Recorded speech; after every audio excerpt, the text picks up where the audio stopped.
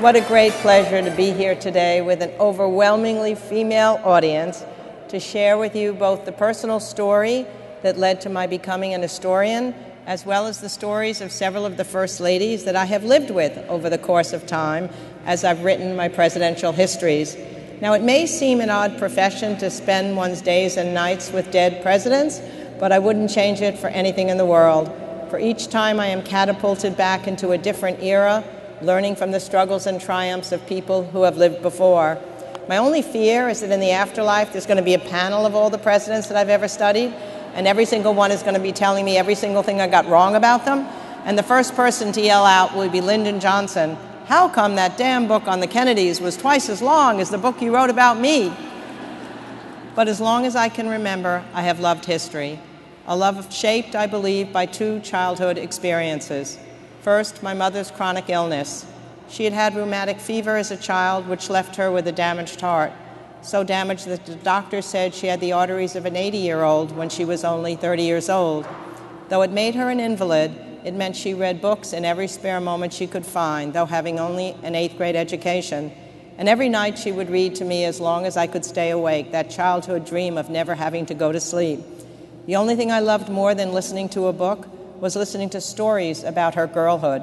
I somehow became obsessed with the idea that if I could keep her talking about the days when she was young and healthy before her illness set in, that her mind would control her body and this premature aging process would be stopped in its tracks. So I would constantly say to her, "Mom, tell me a story about you and the days when you were young," not realizing how peculiar this was until I had my own 3 boys who never once have said to me, "Mom, tell me a story about you when you were young." But though my mother died just before I turned 15, the books and the stories she shared with me have kept her memory alive ever since. But the second root of my love of history can be traced to my father's love of baseball. When I was only 6 years old, he taught me that mysterious art of keeping score while listening to baseball games, so that when he went to work in New York that day, I could record for him the history of that afternoon's Brooklyn Dodger game. And then when he came home, I realized that I now, in excruciating detail, would recount every single play of every inning of the game that had just taken place that afternoon. But he made me feel I was telling him a fabulous story from history. It made me think there was something magic about history to keep my father's attention. In fact, I'm convinced I learned the narrative art from those nightly sessions with my father, because at first I'd be so excited, I would blurt out, "The Dodgers won," or "The Dodgers lost," which took much of the drama of this 2-hour telling away. So I finally learned you had to tell a story from beginning to middle to end. He made it even more special for me when I was only 6 years old. He never told me that all of this was actually described in great detail in the sports pages of the newspapers the next day. So I thought without me, he wouldn't even know what happened to the Brooklyn Dodgers. But if my love of history was rooted in those 2 childhood experiences, my fascination with the presidency began when I was a 24-year-old White House fellow during LBJ's administration. It was a great program. Colin Powell was a White House fellow, Wesley Clark. We had a big dance at the White House the night we were selected. President Johnson did dance with me, not that peculiar. There were only 3 women out of the 16 White House fellows. But as he twirled me around the floor, he whispered that he wanted me to be assigned directly to him in the White House. But it was not to be that simple, for in the months leading up to my selection, like many young people, while I was a graduate student at Harvard, I was involved in the anti-Vietnam War movement and had written an article against LBJ, which unfortunately came out in the New Republic 2 days after the dance in the White House. And the title of the article was "How to Remove Lyndon Johnson from Power." So I was certain he would kick me out of the program. But instead, surprisingly, he said, "Oh, bring her down here for a year, and if I can't win her over, no one can." So I did end up working for him in the White House and then accompanying him to his ranch to help him on his memoirs the last years of his life. And I must say, the older I've gotten, the more I realize what an incredible privilege it was to have spent so many hours with this aging lion of a man, a victor in 1,000 contests, 3 great civil rights laws, Medicare, aid to education, and yet so roundly defeated in the end, so sad and so vulnerable because of the war in Vietnam, that he opened up to me in ways he never would have had I known him at the height of his power. And I'd like to believe that privilege fired within me the drive to understand the inner person behind the public figure, to look empathetically at my subject as I moved from LBJ to JFK to FDR to Abraham Lincoln, and finally to Theodore Roosevelt and William Howard Taft, my just published book on the bully pulpit, which explores the close friendship between the two presidents, which ruptured with great heartbreak to both men when they ran against each other in 1912. It took me 7 years to write, though I rationalized that my involvement with the Lincoln movie may be shaved off 1 or 2 years of that time. But in the course of exploring Theodore Roosevelt and William Howard Taft and the tumultuous decades at the turn of the 20th century known as the Gilded Age and the Progressive Era, I delved into the lives of their wives, Edith Carow Roosevelt and Nellie Herron Taft, with Edith embodying a vision of womanhood peering into the past, while Nellie gazed into the future. So I'd like to tell you a few stories about them. Edith Carow and Theodore Roosevelt had been intimate childhood friends, growing up together in New York's Union Square neighborhood. She had joined Teddy and his younger sister Corinne in a private schoolroom arranged at the Roosevelt Mansion. Even as children, they missed each other when they were apart. As Teddy was leaving with his family for a year-long grand tour of Europe when he was 11 years old, he broke down in tears at the thought of leaving 8-year-old Edith behind. Edith had been a regular guest at the Roosevelt summer home on Long Island, where they sailed together in the bay, rode horseback along the trails, and shared a growing passion for literature. As adolescents, they were dancing partners at cotillions and constant companions on the social scene. In the summer after Roosevelt's sophomore year at Harvard, however, the young couple had a mysterious falling out. One day, Roosevelt later wrote, there came a break during a late afternoon rendezvous at the summer house at the estate. The conflict that erupted, he admitted, ended their very intimate relations.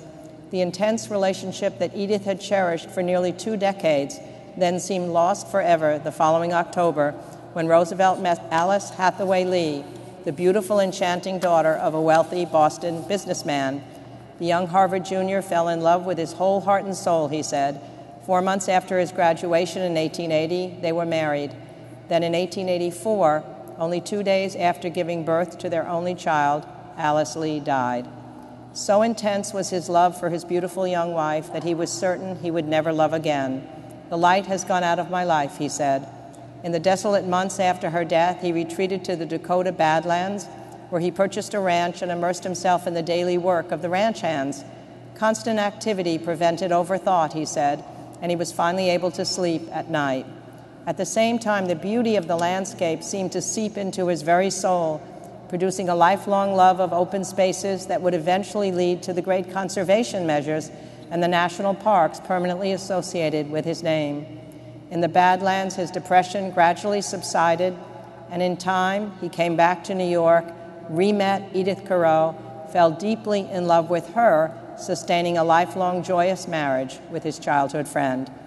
Now for Edith, the resurrection of her relationship with Theodore, the man she said she loved with the passion of a girl who had never loved before, offered the prospect of happiness that had eluded her since childhood, after her once wealthy father lost his business and became an alcoholic, forcing Edith to draw a protective curtain around herself and her life at home as it was crumbling, generating an intense desire for the security and domestic coherence of a family of her own.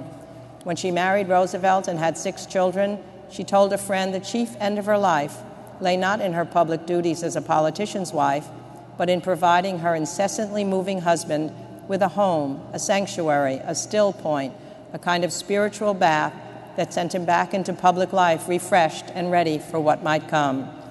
As First Lady, she remained an intensely private and traditional wife and mother, presenting none of what was then called the new woman attributes.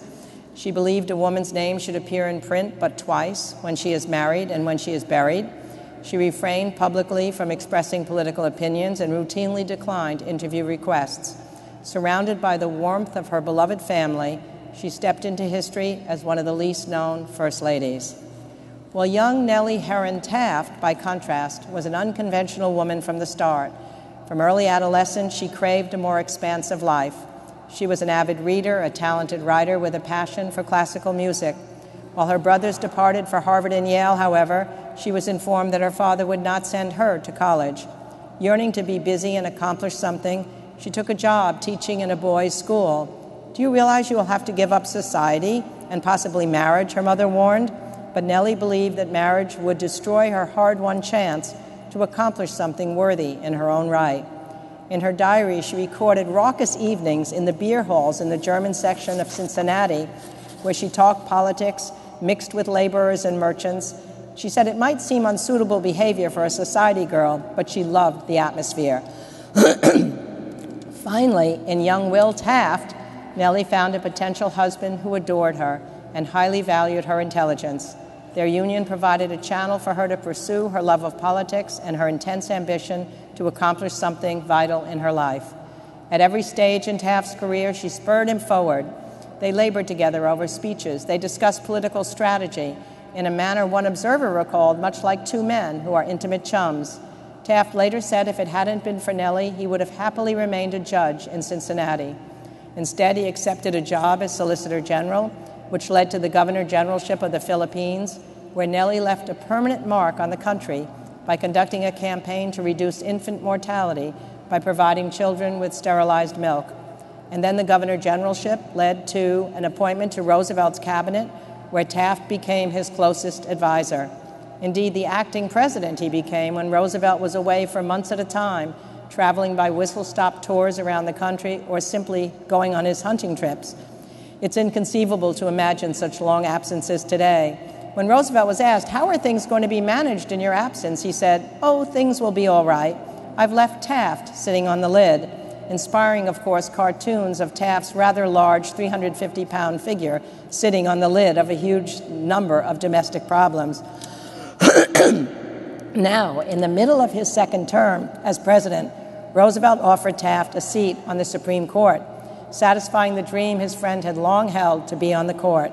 But Nellie thought then that he was a presidential candidate, which he was, and held him back. So during Taft's presidential campaign to succeed Roosevelt, journalists considered Nellie his key advisor, almost on a par with Roosevelt himself, who provided an endless stream of advice to Taft. Don't answer your opponent, attack him. Let the audience see you smile always, because I feel your nature shines out so transparently when you smile, you big, generous, high-minded fellow. On and on he went, but I doubt that Roosevelt influenced the selection of Taft's campaign song, which was, "Get on a raft with Taft." If you got on a raft with 350-pound Taft, I'm not sure how long you'd be on that raft. Well, Taft's inauguration, Nellie said, was the happiest day of her life. At First Lady, she cheerfully announced that she considered herself a public personage. She immediately took the cause of working women up. She helped design and fund a popular free park with free concerts for the people of Washington. She brought the cherry trees to Washington and opened previously exclusive White House guest lists to all manner of people. In early May, the New York Times wrote a long article praising the 49-year-old Nellie as the most activist First Lady in a generation. But the very next day after that article, while sailing on a presidential yacht with a group of guests, Nellie suddenly grew faint and collapsed. It turned out she had suffered a devastating stroke, which paralyzed her right side. While she eventually recovered the ability to walk, she was never able to speak again in connected sentences. For days, observed Taft's military aide, Archie Butt, he looked like a great stricken animal. Never had the aide seen greater suffering or pain on a man's face. Hour after hour, Taft spent with Nellie, coaxing her to master certain words so she could deliver stock phrases such as "happy to see you" or "glad you are here," but any more complex expressions never returned. The fierce and loving voice that had counseled and prodded Taft to every achievement, consoled him through every insecurity, was silent. Her illness shadowed every day of Taft's unhappy presidency. Well, if Edith Roosevelt chose domestic happiness as the wife and mother of her family, and Nellie chose to become her husband's closest political partner, Eleanor Roosevelt, who I lived with for 6 years while completing Franklin and Eleanor, emerged as a powerful figure in her own right. Indeed, Eleanor's story directly connects with that of Theodore Roosevelt, for Theodore's younger brother, Elliot, was Eleanor's father. Eleanor's journey to become an historic figure in her own right begins with the recognition that while she grew up in a privileged background, she had little in the way of constant love. Her mother was so beautiful, portrait painters vied to paint her, making Eleanor feel that her mother was forever disappointed in her daughter's lack of a pretty face. Her mother actually called her Granny when she was a little girl because she looked so old and plain, even as a small child. Her father, Elliot, had suffered epilepsy as a child and eventually became an alcoholic. When Eleanor was just 9, her mother died, Following year, her father tried to jump out of a window and died soon afterwards. She was sent to live with strict but unloving grandparents. Her salvation came when she went to an all-girls boarding school in England. The headmistress became her mother figure, persuading her to make more of her life than the entrance into the debutante world, which she had feared for as long as she could remember. She returned home, became involved in settlement housework, which she adored. When she married her distant cousin, Franklin Roosevelt, at the start of Teddy Roosevelt's second term, Teddy Roosevelt, gave her away. She was his niece. And so popular was Teddy at the time that all attention was focused on him. Indeed, it was teasingly said of Teddy Roosevelt that he so loved being in the center of action that he wanted to be not only the bride at the wedding, but the baby at the baptism and the corpse at the funeral. Well, after her marriage and children, Eleanor felt compelled to give up her beloved work in the settlement house. Her mother-in-law, who exerted a dominant influence on the family, persuaded her she might bring diseases home to her children, that it was unseemly for a woman of her class to work, leaving a big void in Eleanor's life, creating within her a measure of anxiety and tension. Ironically, a catastrophe in her private life proved a liberating force.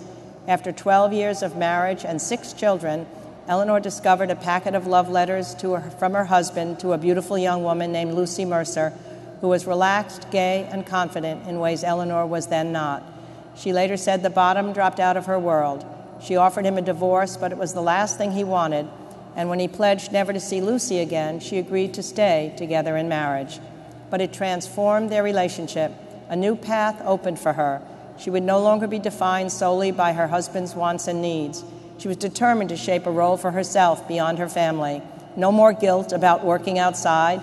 She joined a circle of progressive feminists dedicated to abolishing child labor, passing protective legislation for female workers, fighting for minimum wage and maximum hours.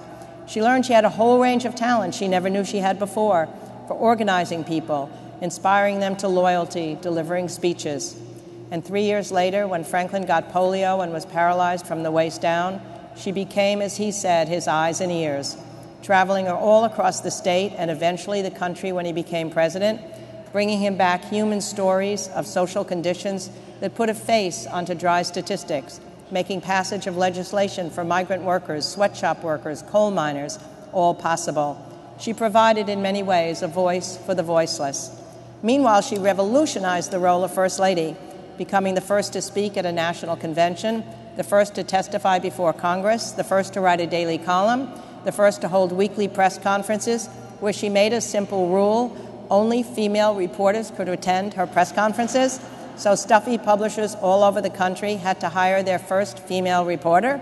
Indeed, an entire generation of female journalists got their start because of Eleanor Roosevelt's press conferences. Then when World War II came, she argued that the fight for democracy abroad had to be accompanied by a fight to strengthen it at home. It meant she had to become an agitator, often pushing her agenda on her husband, who was focused solely on the war. It meant she had to be willing to argue with him. He might have been happier, she later said, with a wife who was completely uncritical. That I was never able to be, and he had to find it in other people. Nevertheless, I think I sometimes acted as a spur, even though the spurring was not always wanted to be welcomed. It also meant she had to be willing to bear criticism. It was a constant refrain. "Can't you muzzle that wife of yours?" someone wrote. "Do you have lace on your panties for allowing her to speak out so much?" A fancy visitor to the White House, got dust on her gloves and wrote in a paper, "Can't Eleanor stay home and keep the White House clean? What is the matter with her?" Her main focus, however, was to champion the rights of blacks and women. It was Eleanor who was largely responsible for pressuring her husband to sign the FEPC, the Fair Employment Practice Commission, with sanctions and incentives to get companies to open their doors to African Americans. More than 2 million got jobs at all skill levels they had never enjoyed before. And it was Eleanor who pressured the military to soften discrimination, sending so many memos to General Marshall that he had to assign a separate general whose only task was to deal with Eleanor Roosevelt. And it was Eleanor who was way ahead of her time in opening doors for women. In the early days, she fought tirelessly against prejudiced factory owners in airplane factories and shipyards who argued women will never learn how to operate these complicated machines. They'll disrupt harmony in the plants. They'll distract men on the assembly lines. restructuring will be necessary, we don't have enough toilets, productivity will go down. But as the need for female workers grew exponentially with men in the armed forces, they had to open their doors to women. Eleanor's first task then was to persuade women to take up the challenge. She worked with the media. Rosie the Riveter ads appeared with blue-eyed, rosy-cheeked women with kerchiefs on their heads, a rivet gun in their laps, powder puffs in their pocket, the perfect combination of femininity and strength. And she made a personal appeal to the women. If I were a young woman, she said, I would go to work in a factory at once. And women responded magnificently. By 1943, women constituted 60% of the workforce in the airplane factories and the shipyards. And the great thing was that productivity went up rather than down. Supervisors reported that women were more patient with detail, more eager to learn, more willing to help one another. And then they did a study. How was it possible for these women to learn these complex machines so well and so quickly? I love the answer that came back on one of the study forms. They said it was simple. When a woman, unlike a man, was asked to operate a new piece of machinery, she would ask directions. I'm sure it was more complicated than that, but any of us who drove with our men in the days before GPS understand exactly what that means. And then at the height of a war, there was a crusty factory owner who spoke to a female reporter. I'll deny it to the end of my days if you use my name. In fact, I'll deny that I ever saw you. But if I had my way now, I'd say, to hell with the men, give me the women. Well, one of my favorite stories about women during World War II concerned the cutback in any item containing rubber during the rubber shortage, such that no more rubber toys, bottles, or tires for private cars were able to be manufactured. Everything was taken in stride until an announcement was made that rubber girdles would no longer be manufactured or sold. What will happen to our posture, women cried. If our stomachs stick out, our men's morale will go down. So Franklin Roosevelt made an exception, and women's rubber girdles continued to be manufactured during the entire war. Well, at the start, women faced insurmountable problems in balancing home and family lives. Eleanor recognized that daycare was a central issue. She initiated a national campaign arguing that daycare centers were as essential as cafeterias. The resistance was great at first at the radical thought of children being cared for outside the home. The first ray of hope came when she persuaded progressive businessman Henry Kaiser to set up a model daycare center at his shipyards in Portland, Oregon, where 4,000 of the 16,000 women were mothers with children of preschool age.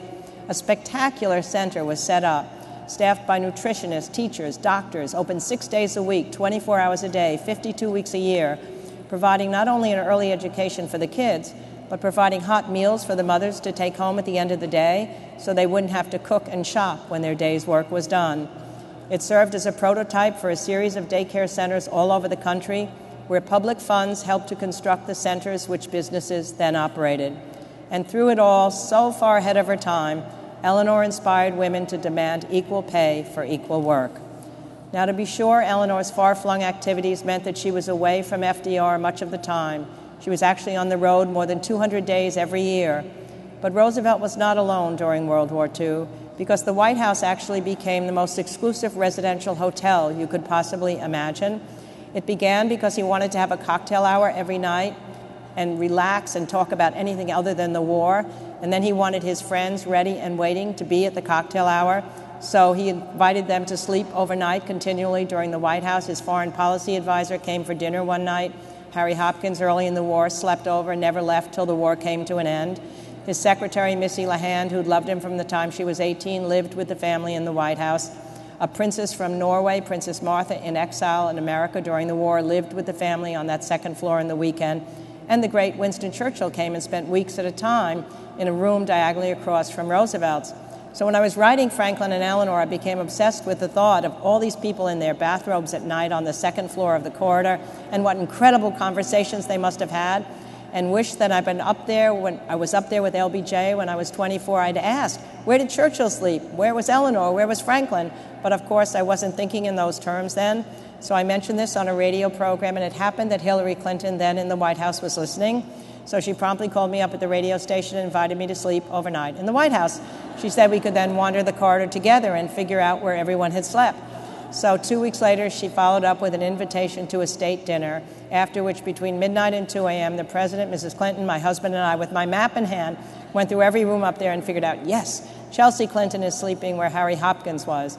Bill Clinton is sleeping where FDR was, and we were in Winston Churchill's bedroom, which meant there was no way I could sleep.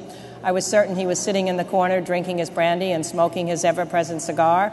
In fact, that bedroom is the scene of my favorite story in World War II. When Churchill came there, he and Roosevelt, right after Pearl Harbor, was set to sign a document that put the Associated Nations against the Axis powers, but no one liked the word Associated Nations. So early that morning, before the signing, Roosevelt awakened with the whole new idea of calling them the United Nations. It's where the word was born. So excited was he had himself wheeled into Churchill's bedroom, our bedroom, to tell him the news. But it so happened Churchill was just coming out of the bathtub and had absolutely nothing on. So Roosevelt said, "I'm so sorry, I'll come back in a few moments." Churchill, ever able to speak, still naked, in a very formal voice, said, "Oh no, please stay. The Prime Minister of Great Britain has nothing to hide from the President of the United States." Can you imagine? You're dripping from the tub and you can say that? So that night, as soon as the President and Mrs. Clinton left, I couldn't wait to go in the bathtub. Then I truly felt I was in the presence of the greatness of the past. But back to Eleanor in World War II. Sadly, as the war drew to a close, attitudes toward women workers shifted. Though many women still wanted to keep working, they said that 7 out of 10 said they had found such pride in their work. They enjoyed the sociability of the workplace, the financial independence, the mastery of new skills, and the pleasure of a job well done. But the pressures mounted on them to stop working. Daycare centers were shut down unceremoniously, not to reopen for a generation. The media shifted. Women were now barraged with the pleasures of domesticity and the glories of the suburban housewife. Rosie the Riveter was replaced by the happy homemaker. Articles abounded linking juvenile delinquency with working mothers. And still, despite everything, though female employment fell for a short time, something had been set in motion. And by the late 40s, it began rising again, soon surpassing the wartime peak, and it has continued to rise, of course, ever since. And not surprisingly, the women of World War II were the mothers of the women's liberation generation that solidified what is arguably the most important social revolution of the last century, fundamentally changing the relationships between men and women and between women and children. And yet, of course, as we all know, we still face difficult challenges of balancing work and family. I well remember the relentless anxiety I experienced when I was trying to combine teaching at Harvard, marriage, writing my second book, and 3 children. My first book on LBJ had been written while I was a professor and still single. I could teach all day and stay up all hours writing if I wanted to. Once I was married with the kids, my days and nights felt like one giant to-do list. I finally decided I couldn't teach and write and be with the kids, so I took the risk of becoming a writer without the security of the university professorship. Still, my second book on the Kennedys took 10 years. I remember being at a cocktail party while still in the midst of writing and no longer at Harvard, and I heard somebody say, "Whatever happened to Doris Kearns anyway?" as if I had died somehow.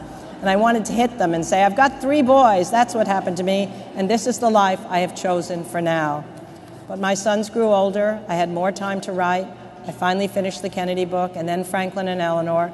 They teased me, my kids do, that when I was working on Franklin and Eleanor, they could hear me in my study, talking first to Franklin, begging him to be nicer to Eleanor, talking to Eleanor, begging her to forget the affair he had had so many years before, knowing that he loved her. And then when the kids went to college, I could spend whole days with Abraham Lincoln and his team of rivals. I could accept lectures around the country, talk about history and politics on television, and work on the Lincoln movie, things I couldn't have easily done when the kids were younger. It was just a matter of being patient and trusting that I'd be able to balance work and family better as time went on. So I can say to all of you, the overwhelming majority younger than me, that while balance between work and family is never perfect, the key thing is to know what fits best for you at which stage of your life. I will never forget the central wisdom I learned 4 decades ago when I was a graduate student at Harvard with the great psychologist Erik Erikson. He taught us that the richest and fullest lives attain an inner balance between 3 dimensions: work, love, and play in equal order. By work, he meant finding something that gives you meaning, that exercises your talents to the fullest degree. By love, emotional connections with family, friends, and colleagues. And by play, engaging in activities, hobbies, or sports that capture your fancy, that allow you to relax and replenish your energy. To pursue one of these spheres to the disregard of the others, he advised us, is to open oneself to ultimate sadness, whereas to pursue all 3 with equal dedication though with different intensity at different times in your life, is to make possible a life blessed with fulfillment as well as achievement. I will therefore always be grateful to my father for giving me my field of play through that lifelong attachment to the game of baseball, allowing me to follow my passion from spring until fall, providing a continual source of relaxation and renewal. Though when the Dodgers abandoned Brooklyn for Los Angeles, I was so devastated I couldn't follow baseball for several years until I came to Harvard, went for the first time to Fenway Park, so reminiscent of Ebbets Field that I fell instantly in love and became an equally irrational Red Sox fan. While I was still in my 20s, I know, there's some of us here. It is Boston after all. While I was still in my 20s, before I got married and had my children, however, my father died of a sudden heart attack. Wanting to pass on my father's love of baseball to my sons, I took them to Fenway when they were still babes in arms. We've had season tickets now for more than 30 years, and even now I can sit at Fenway with my sons sometimes and close my eyes and imagine myself a young girl once more in the presence of my father, watching the players of my youth on the grassy fields below, Jackie Robinson, Pee Wee Reese, Duke Snider, and Gil Hodges. I must say there is magic in these moments. When I open my eyes and I see my sons in the place where my father once sat, I feel an almost invisible loyalty and love, linking my sons to the grandfather whose face they never had a chance to see, but whose heart and soul they have come to know through the countless stories I have told. Which is why in the end I shall always be grateful for this curious love of history, allowing me to spend a lifetime looking back into the past, allowing me to believe that the private people we have loved and lost in our families and the public figures we have respected in history really can live on, so long as we pledge to tell and to retell the stories of their lives. Thank you so much for letting me do that with you today. Thank you. Thank you very much. Thank you. Thank you.